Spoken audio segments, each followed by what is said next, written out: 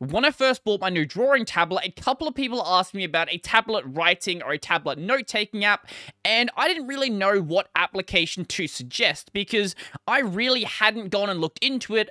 I didn't buy the tablet for the sake of taking notes. I bought it to play Osu and also edit my thumbnails. But I did think it'd be fun to look into, and from my research, it seems like one application sort of stands out amongst the crowd. That application being Xournal++, and no matter how good the application might be, it will not help my handwriting. One important thing to note is while this does have a mode where it can recognize shapes, this isn't a handwriting recognition app, so no matter what you write, it's going to be what you write. It's not going to go and try to convert that into a font that makes it considerably more legible. Now, on the surface, this might look like a very basic application, and that's not really helped by the fact that it's got these very bubbly icons, which make it look like an application made for children. But from my testing, it seems like it's actually a really powerful application and provides a lot of really interesting customization. Now, the first thing you probably want to do is go and customize the page so you actually have the, layout that you want to work with. Now, by default, it's going to be using this lined document, which might be fine for some of the things you're trying to do, but personally, I would much rather just get rid of those and have a completely blank document. Luckily, the background and what we actually write on the document are completely separate entities, so if we want to go and customize that, all of the options for customizing the page are under Journal, and then we have page format, page color, and then background. Background is going to go and control what's actually being seen on the background here, so let's go and make this plain.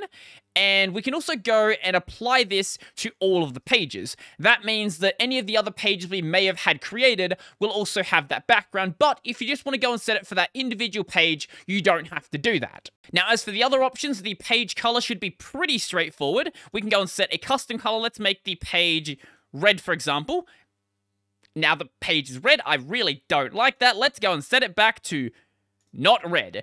And then the other option we have is the page format. Like you would see in a word processor, we can go and set a template. So let's go and make this, I don't know, A5 for example, or we can go and set a custom size and even make it landscape. So there we go. Because I've made the page smaller now, part of what I wrote earlier is now gone. But luckily we can go and undo with Control-Z and redo with Control-Y.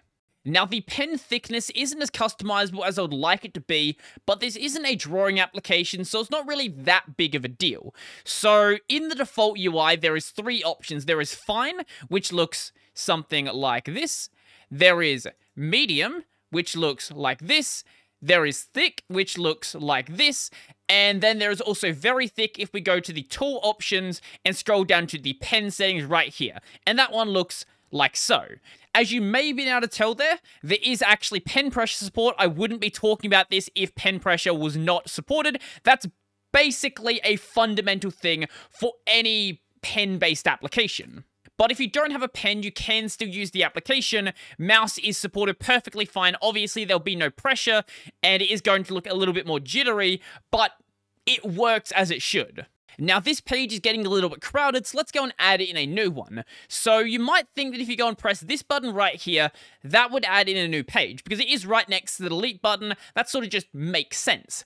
What that one actually does is duplicates the current page, which maybe is what you want, but in my case, isn't what I want to see. What I want to do instead is go and right-click on one of the existing pages, then click on Insert Page Before or Insert Page After. I'm going to go and Insert Page After, and now we have a new blank page. You probably can't see this because my face is in the way, but in the bottom right-hand corner, we can go and zoom in as well, but you don't have to use your mouse to do that. If we go and press Control, Shift, and then the plus equal key, that will zoom in, and then Control minus is going to zoom out. Like a lot of applications, it has the zoom in on plus rather than on equals, so you will need to go and press an extra key to go and press that. Under most situations, you don't need to go and manually focus on a page. If you need to do that, that can be done by clicking on it inside of the preview window on the left, or by selecting it by using your arrow keys. Because these are next to each other, I can use the left and the right key. If you're just trying to draw, all you need to do is make sure the document is on your screen, and then just start drawing on it, and you'll instantly focus on it. with some of the tools up the top here, they're going to have options you can set before you actually go to use them. For example, if we want to go and add a new page, clicking on this drop down here is going to let us select what type of page we want to use. So I could go and select the graph page, and clicking on new means we're going to go and have a graph. But on other ones, let's say with the pen icon right here, you might want to go and use a dotted pen rather than what we had before where it was a solid line. But other things like the eraser are going to have things like the standard mode where basically it's going to erase stuff as you'd expect. But if we go and change the background color here, this is a better way to demonstrate this. There's also a whiteout mode where it works like having whiteout, where effectively you're just using a white pen and it's going to be crossing stuff out like that. Or you could go and use delete stroke, where it's going to delete the entire stroke you took to actually draw that line. All of those different modes are going to have their own separate use cases which depend on what you're trying to do, and in many ways, what you prefer working with as well. Now, any decent drawing or drawing-related app is going to have a shape tool. Now, do keep in mind that you have to be either selected on the pen or the highlighter to actually use the shape tool. If you are selected on the eraser, that isn't going to work. It's similar to something like Critter, where the eraser is a mode of the pen rather than its own separate tool, but in this case, it sort of is a separate tool. It's a weird way to structure it, but that's how it works. Now, the shape tool works, you know, as a shape tool would work. And because this is relying on the pen, if we have it set it on dotted, it is going to give us this dotted line. If we use dash, dash, so on and so forth. There's not many shapes to work with, but everything you'd expect to be here is going to be here. So we have the rectangle, the draw ellipse, draw arrow, we have line. Now, coordinate system is here, basically because this is a note-taking app, and, you know, you might be in maths class, you want to draw a coordinate system. That's why that one is there. There is a draw spline, which will let you draw, you know, anything you really want. It's just a matter of how you work with the tool. And then there is also the stroke recognizer. Now, I mentioned this one earlier. Basically, if we try to draw a shape, it's going to go and basically turn what you draw into that shape. I've noticed that for some things like squares, it is a little bit fiddly. You have to be very... Apparently, it's working today. When I was testing this earlier, you had to be like very, very clear with the lines you were putting in.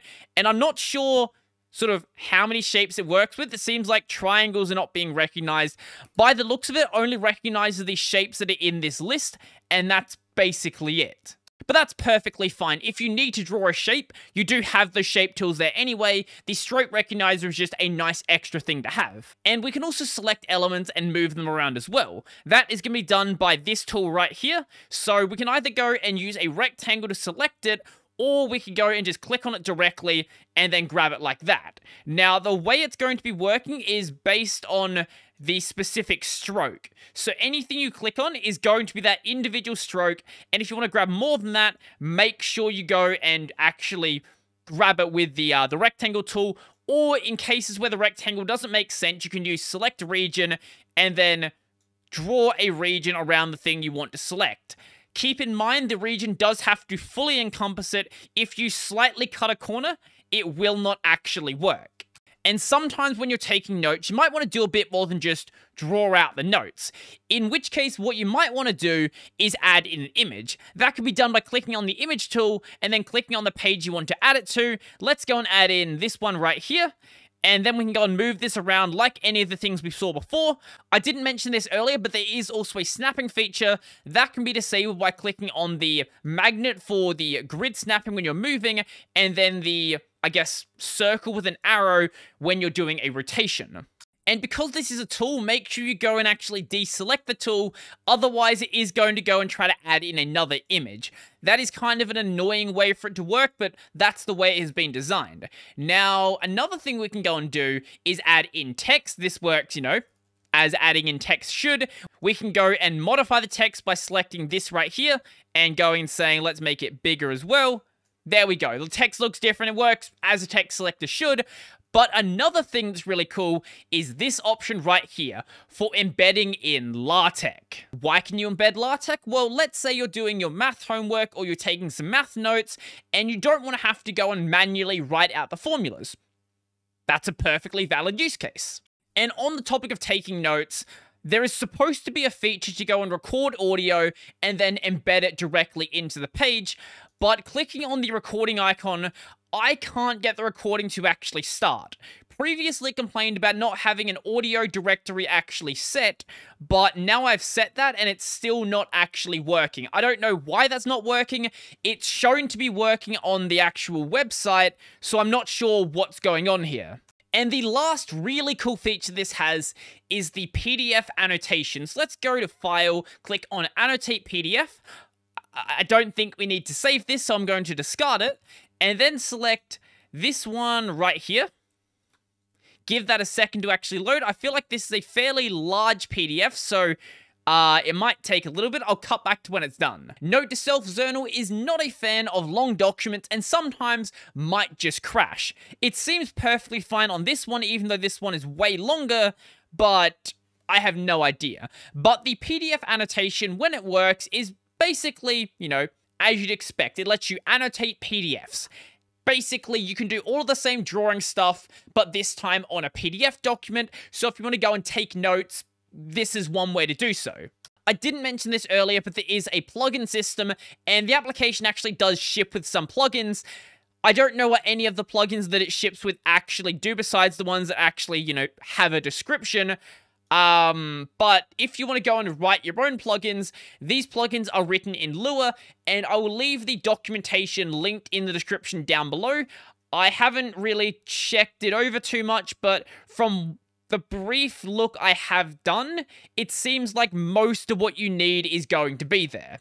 I've mentioned the UI many times throughout this video, but you don't have to have the UI actually looking like this. If we go to the View and then Toolbars, there's actually a couple of different modes that you can use. Right now we are in Portrait mode, but if we go to Xournal++ mode, that is going to have a bunch of stuff moved down the bottom here, and there's a bunch of other default options you can go with as well. But something you might want to look into doing is going down to the Customize section, and then if we go click on yes here, that's going to create a copy to actually edit. Now we can actually move everything in the UI exactly where we want it to be. If you really like what the application has to offer, but you don't really like the way that it's currently laid out, this might be worth looking into, because clearly there is a lot to actually mess around with here. Then the rest of the settings are going to be under Edit and then Preferences. This will include things like how you want your mouse to actually work, how you want your stylus to work, how you want the pen pressure to work. The pen pressure is by no means as configurable as something like Critter, for example, but it really doesn't need to be. It just needs to actually work. And if you're one of those people who uses a touchscreen, touchscreen is also supported in here as well. And all of that can be configured basically as you want it to be. Now, the reason why that's there, not because many people use a touchscreen on Linux, it's because this is also supported over on Windows and macOS as well. But I'm sure there's someone out there who does use a touchscreen on Linux, and they're probably going to be in my comment section. If I was the sort of person who liked taking notes and I was still in uni, I probably would use an application like this if I actually had my tablet at the time. It's just that when I was at uni, I didn't really take notes. I was one of those people who sort of crammed the night before the exam and still somehow managed to do relatively well. I don't know how.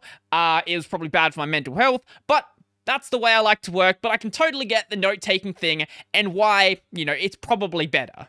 So let me know your thoughts on Xournal++ in the comment section down below. Is this the sort of application you're looking for? Do you want something a bit more stripped down, a bit more minimal, that basically is just taking notes? You don't care about all of this customization. You just want to be able to write with pen pressure, and that's basically it. I'm pretty sure there are some apps out there that basically do that, and I might have to go and have a look at some others. So if you like this video and you want to support the channel and become one of these amazing people over here, please go check out my Patreon, subscribe to Only Bearer Paid, linked in the description down below. I've got a podcast called Tech Over Tea, available basically anywhere. I've got a gaming channel called Brodie Robertson Plays, where I live stream twice a week, upload about 5 or so YouTube shorts, and this channel is also available over on Odyssey. That's going to be it for me, and I'm out. I forgot what my button was.